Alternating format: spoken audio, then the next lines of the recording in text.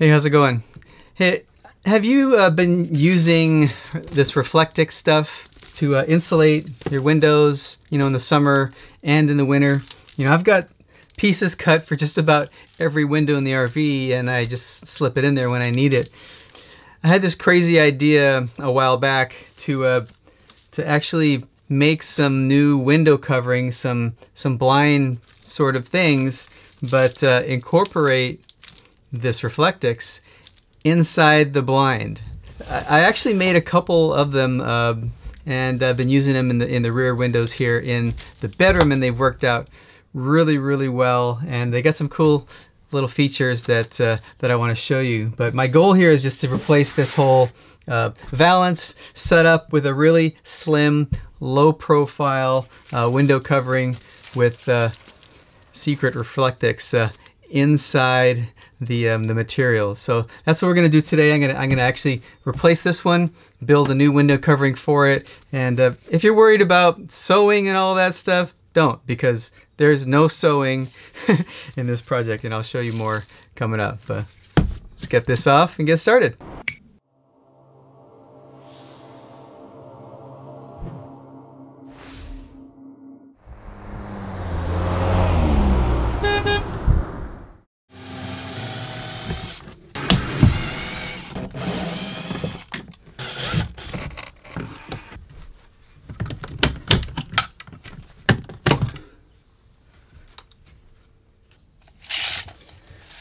Now, once installed, the window covering is going to completely black out this window from the outside, which is what I want. And I'm going to use blackout curtains for this, plus we're going to have the Reflectix inside, which will totally black it out. I also want to overlap the window frame here by about 1 inch on each side, just so it doesn't let any of the light from the inside seep out. So I'm going to go ahead and just measure the outer dimensions of the window. Looks like it's 23 inches wide, and yeah, 23 inches is the height, so 23. I think that's all the dimensions I really need. Now I just go into the shop, and we'll put this window covering together.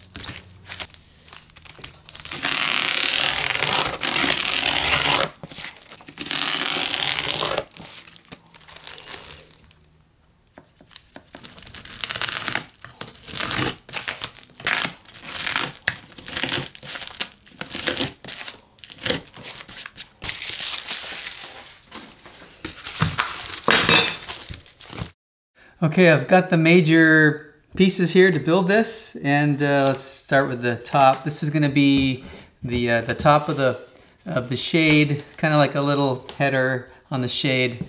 I cut it at about 1 3/4 inches. That should be about right. So that'll be at the top. I've got a couple other just scrap metal pieces here, and I just pulled these out of my scrap metal collection. And the thing is that I'm going to have magnets on the top, so they're going to fasten to the top so you can open the shade. So You can use any kind of metal as long as it's not aluminum, because it has to be magnetic like these. So I just found a couple that worked, and that's going to be inside the shade. You'll see how that ends up. I have my Reflectix. These are cut to, I don't know what I have, about 22 inches by 4 inches, which the overall width of the shade is going to be 25 inches. Got the magnets, and yeah, if you can't find any scrap like this that's magnetic, you know, like a threaded rod like this has a little weight to it, that's going to work just fine, because that's also pretty magnetic. That's good. So you can get this stuff like Home Depot and cut it with a hacksaw. So I got stuff that'll work instead. Now for the curtain, I just went to Walmart, and this is the stuff I used last time. This is just this nice, decent blackout curtain, and it's like 16 bucks for one panel. And this is a 52 inch by 84 inch panel, and it's got the color that I'm looking for. So instead of just going to the fabric store and paying a lot of money, I think 16 bucks or so at Walmart, that's all I need. I could just cut this sucker up. And then I'm gonna fold it over so that I have the, you know, this pattern on the front and the back. So in order to fold it over, you know, if I add up 1 3/4, the height of the window, 23, plus 1.5 inches or so at the bottom, probably gonna cut about a length of what, 52.5 or so. So that's the plan.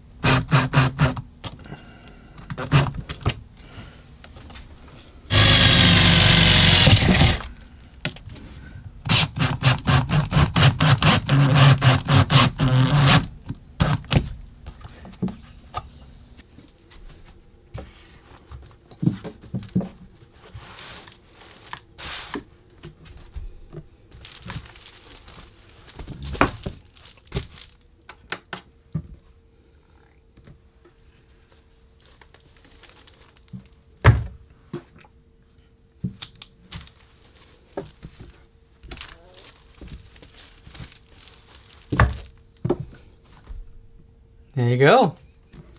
One more TITO shade completed.